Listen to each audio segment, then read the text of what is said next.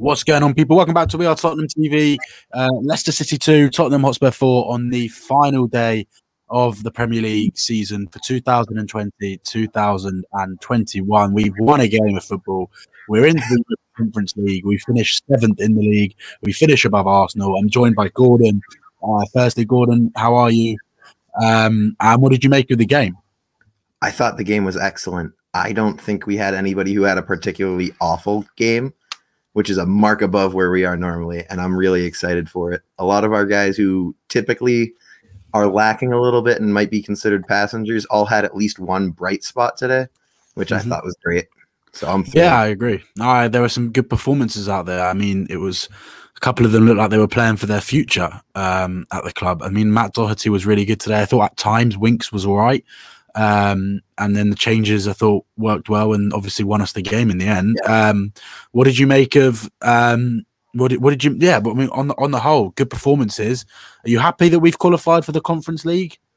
I'll take the Conference League. I mean, I don't think we should be sending our team to the Conference League, at least in the early stages, like our senior guys.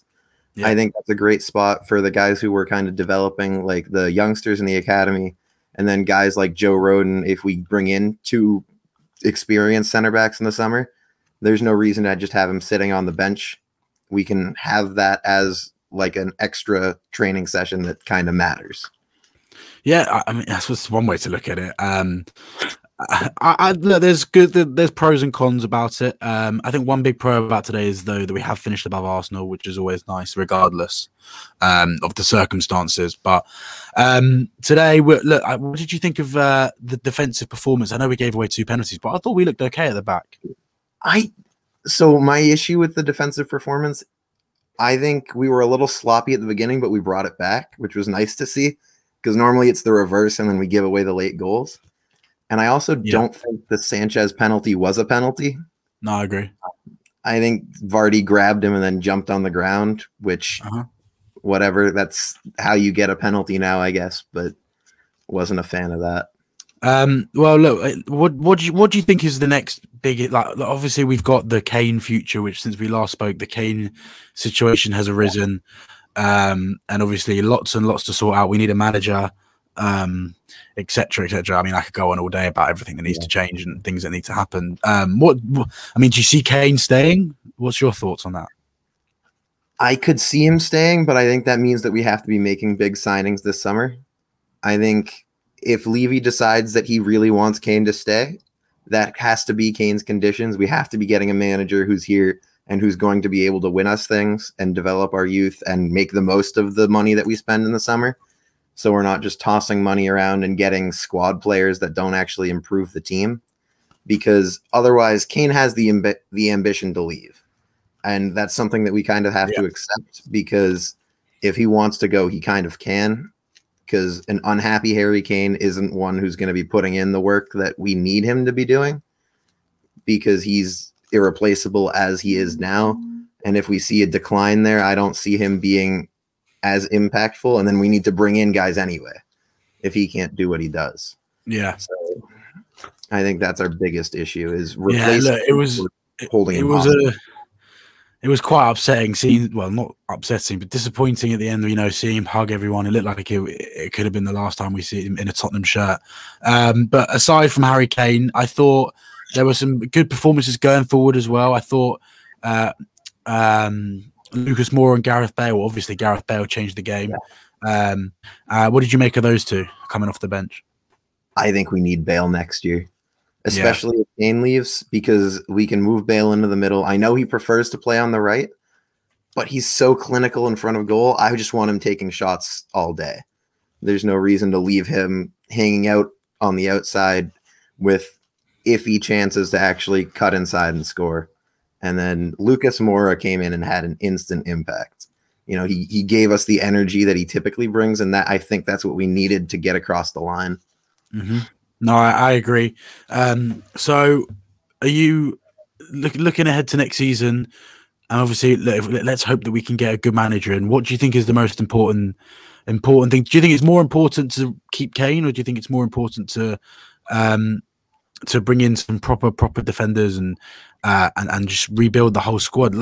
It's a difficult one because you can rebuild the entire team with if you sell Harry Kane with the money that we get, or you can keep him and make a couple of signings and bring in a coach and essentially hope for the best. What do you think is the more likely scenario, and secondly more suitable? I think it's more likely that Kane leaves, but I think if we sell Aurier like it looks like we're going to, and then get one of the younger right backs, like an Aarons or a Lamptey, we can kind of get by with our defense, especially if we move Tanganga in and start playing Rodon more, because both of them they have a lot of potential, and I think if we can unlock that potential, we don't necessarily need to spend as much. Plus, that probably involves offloading one of our center backs, which should help finance. I think we should offload all of them, personally. I don't know about you. I wouldn't be upset if all of them left. I wouldn't be disappointed at all. I think it's hard to send all of them, though, and that's the problem. Like, I don't think they all more than but honestly, if it was announced tomorrow that they were all leaving, I would honestly not care one bit. I don't know if you disagree, but I feel like you might disagree on one or two of them by that look. No? Yeah. I think it would be a mistake to let go of Rodon, and I don't okay, fine. Yeah, we'll keep him. But I think Dyer can go, Toby can go, and Sanchez can go. The only issue is finding buyers who would actually pay anything reasonable for them, because we can't let them go for like $5 million. No, I agree. What do you make of Dele Alli's performance today? I thought he was disappointing again after Wednesday night, subbed off. Would you let him go in the summer? If we get an offer that's reasonable for him, I would say I like him a lot, and I wish him all the best in the future. But if we get an offer that's like 30 to 60 million, anywhere in there, and 60 is a lot for him right now. But if we get anything close to that, I think we kind of have to take it, just because he's been here for a really long time and he hasn't been improving, and he's been getting a little bit worse, and I don't really trust that. No, yeah, sorry, a little bit of internet cut out there, but yeah, no, I agree. I think he's been not the same player for a couple of years now, and I think it might be time to cash in as well. I think you're right there.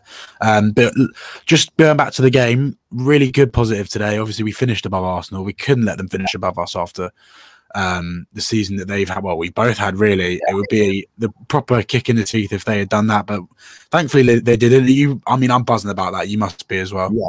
No, I think that's the most important part about today. Like, the Conference League is neat, and that's whatever. We get to play a bunch of smaller teams and see what they actually look like. But finishing above Arsenal, it matters so much more.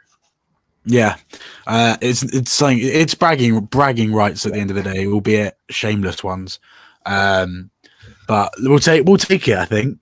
On the game today, the last question. Well, I don't know how to get this across, because I spoke about this with Marlon. Mixed emotions about today, because we won the game, we finished in a European spot above Arsenal, but then obviously it's the Conference League. Kane might be off.